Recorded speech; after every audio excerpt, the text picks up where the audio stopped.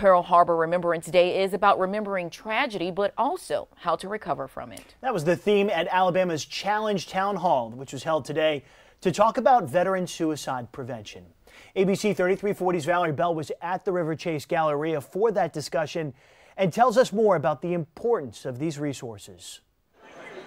Kent Davis has served our country more than 30 years before becoming the commissioner for the Alabama Department of Veteran Affairs. Davis knows just how important it is to have this town hall. It's a sad topic, and it may seem strange during the Christmas season talking about it because this is supposed to be a season of joy and family, but for some it's also a time where depression kicks in. On average, every 2.4 days in Alabama, a veteran takes his or her own life. That's tragic.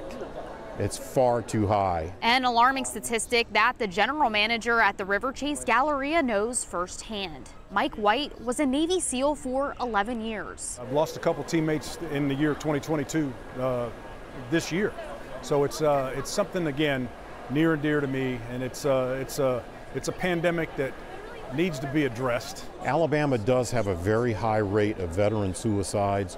We know some of the reasons for that, but now we're about solving that problem in Alabama, and that's what this event is a part of.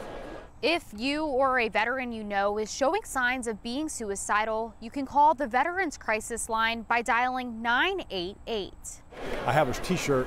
It's say be sure to check on your friends, and that's really what all of our veterans need to know, is that they're not alone and that they shouldn't suffer in silence. In Hoover, Valerie Bell, ABC 3340 News.